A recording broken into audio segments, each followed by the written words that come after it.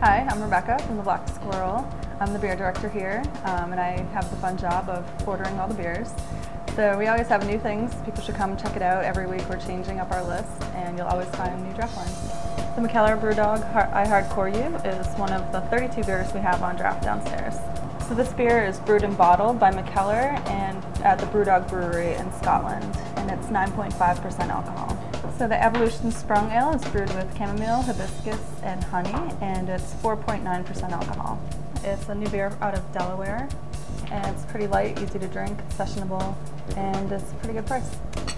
The Rugbroad is our Danish-style brown rye ale from the brewery in California, and it's 8% alcohol.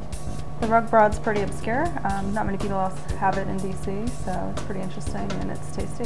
So which one was your favorite? What?